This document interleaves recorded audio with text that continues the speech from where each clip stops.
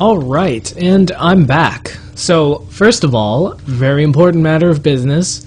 Let's go to the controls and set the gear change to button C. Yes, this is my preferred setup of options.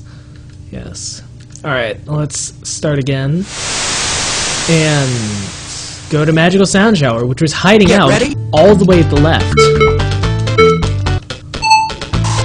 So now I can just let muscle memory take in, and we'll see. I'll probably be a lot better.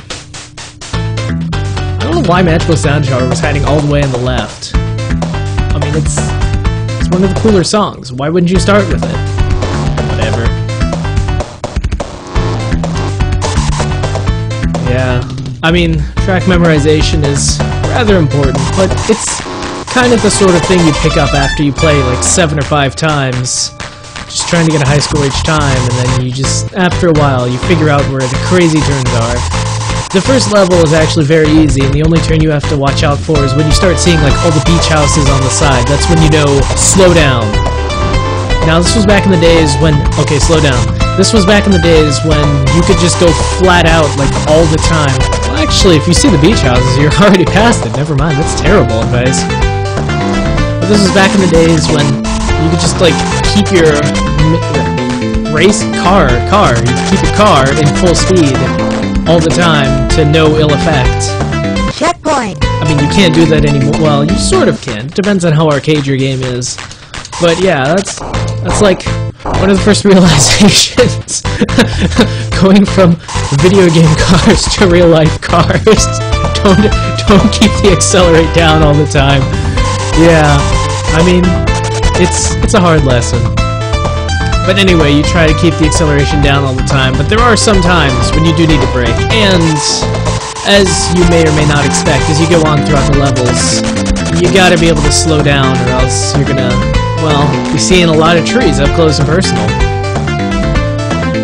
Although, yeah, I mean, you can tell you're going at a good speed when you're turning, you aren't going left still. I can't even remember anymore if that's like indicative of real life, but it's just what happens. It's a game. Certain things you just have to take for granted. Yeah.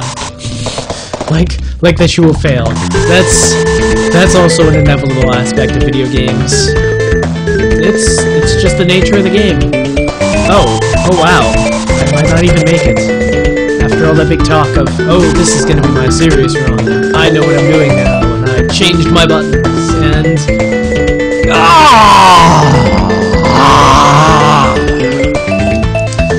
Well, needless to say, I didn't make it.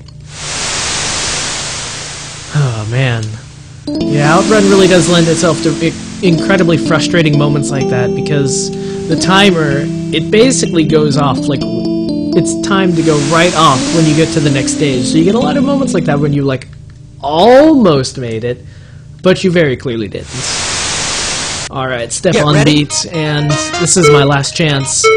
I'll, play it, quote, safe, and I'll go all the way to the left, which is the easy path. That's right, I may or may not be wussing out, but you didn't see it last video, but I totally set the difficulty to as hard as it could go. And actually, there's one harder difficulty, but you have to do one of two things. You either beat the game at this difficulty level, or you input some sort of code, and then you've got it, and you get to go to the next one. And I really don't like codes. I mean, back in the day, you have to, like, remember some crazy sequence of, like, buttons and numbers and combos and press, and that's just not my thing. I hated codes back in the day. Like, I hear you were supposed to write them down off of, like, oh, remember, what was it, like, game code facts? No, game facts is a real thing now, but there was this one, it was like Code Universe or something. Oh my gosh, that was, like, the best website to go for codes in, like, the mid-90s, and, like, mid to late 90s, back when the internet was, like, kind of a new thing. Oh, that's right, Netscape Navigator, even, in the days of Netscape Navigator. Back when Mozilla Firefox was called Netscape Navigator. You remember those days? Probably not, because I don't think they ever really happened. Firefox is like Netscape. if you neglect all of the parts where Netscape didn't really work, and Firebox, like, kind of works, it works well enough, but it's big and fat. But it does what it wanted to, but it's big and fat. It's kind of like the ideal security guard. I mean, he's not going to win any beauty contest, but he's going to keep your building safe. But he's also kind of big and fat. Well, I mean, what do you think they do? Or, oh. Yeah, anyway. So, we're just... man. Is it me or does this place, like, arguably in a post-apocalyptic wasteland? I'm gonna realize it could just be a moderately wooded area in the fall, but it could also be post-zombie apocalypse. And everyone's in cars, they're trying to escape the zombie apocalypse. Wait, those cars, they always kind of drive forward in a predictable pattern. What if the zombies are in the cars? What if you're the last surviving human? Okay, you've got like a girlfriend who's a human too, but you're just driving around and you're like sticking it to all the zombie drivers. You're like, look at me, not only am I human, but I also have a Ferrari and a blonde chick. Man, that kind of ruined Outrun for me now. It's terrible. You know how sometimes you like see something, you'll never be able to unsee it? I think I'll never be able to unimagine Outrun as a zombie apocalypse game.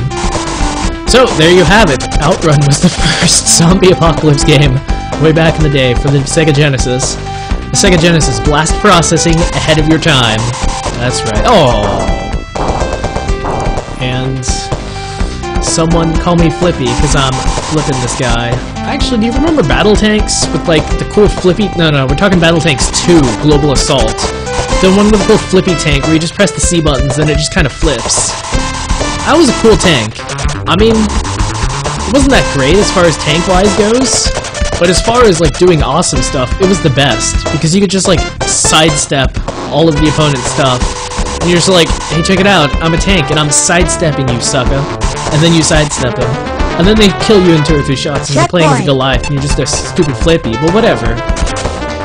Oh my gosh, I just did that thing. You know how you're, like, walking down a hallway and you see someone coming at you and you try to go left but they go left and you go right and they go right and you go left again and they go left and you like run into each other? Well, at the last second you're supposed to go a different way.